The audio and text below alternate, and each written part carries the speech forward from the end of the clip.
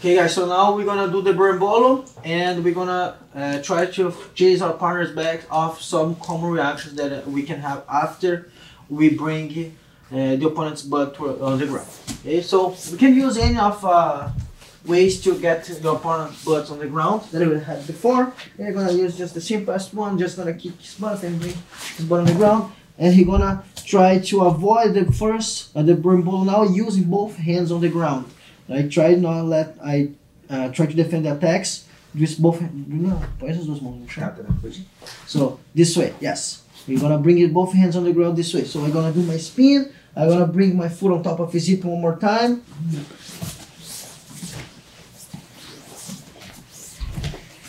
So bring my foot on his hip, spin this way, and then I'm gonna get I'm gonna catch myself on this position here.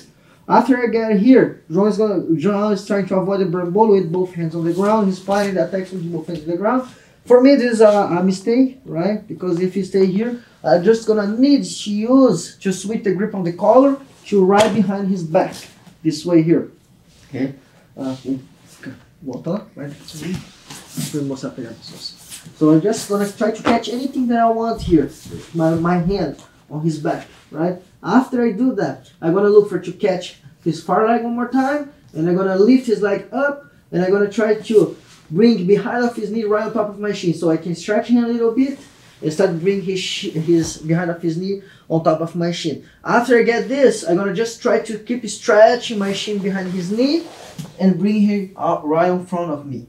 And my goal is start to bring his butt towards the ground. Okay. After that, I can start switch for my seat belt, bring him down, and throw my second hook. So one more time. Have the La Riva, and bring him down.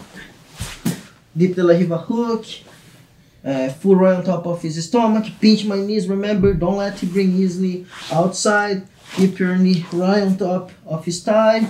Keep spinning under, and try to avoid the berimbolo with both hands on the ground. Get behind of his back, just like so, and bring right behind him. Bring my hand right on his opposite pants. Right now, I just need to stretch him a little bit. Bring my shin right behind his knee, stretching forward, oh, and back onto the back. Okay. Another similar movement that we can use. It's when my opponent gives me the reaction to try attack a toe hold on me. Right? So, one more time. I bring João's butt on the ground. I go for the spin, and João tries to attack the toe hold on me. Just like that. Going this way here. Right? So, once this happens, I just need to switch the grip one more time to behind his back. Right? And kind of follow his movement. Remember, I don't want to pass too much my knee. Then is when my the foot lock is gonna work. Right? So, yes, exactly.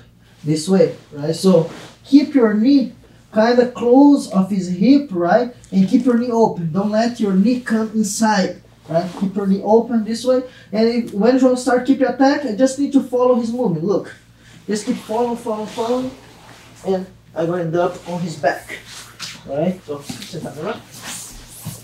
So look, go this way. So I'm gonna have my attack. João's gonna try to attack my foot. Look, keep my foot, my knee right close of his hip. Como é que a gente pode mostrar? Vira pra esse lado aqui, João. Desse lado. Deixa eu mostrar meu joelho. Tá. Fica lá mais um pouquinho. Só fala o que eu tenho que fazer. Só joga pro seu corpo, pra cá, pra cá. Isso. Yes. So vai lá. So look my knee. My knee is really close off his hip. I don't let my knee pass. Right this way. Then the foot lock's gonna start. I'm gonna start feeling the toe hold. Right, so I keep my knee close off his hip, and I'm gonna look to just follow his move. You're gonna try to do the toe hold, and then you're gonna start just bring his shin and follow what he's doing.